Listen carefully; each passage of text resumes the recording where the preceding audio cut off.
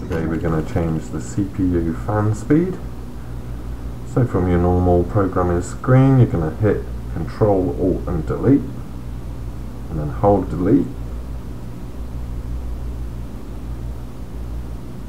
And we're going to click across to the right to Advanced,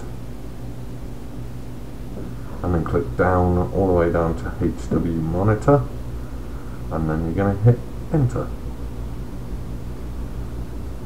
And we're going to click Enter again, and click down to Automatic Mode, and then Enter again.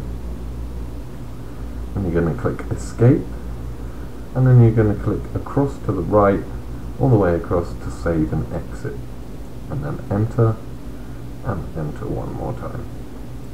That should bring you back to the reset screen, and your fan will be lower speed.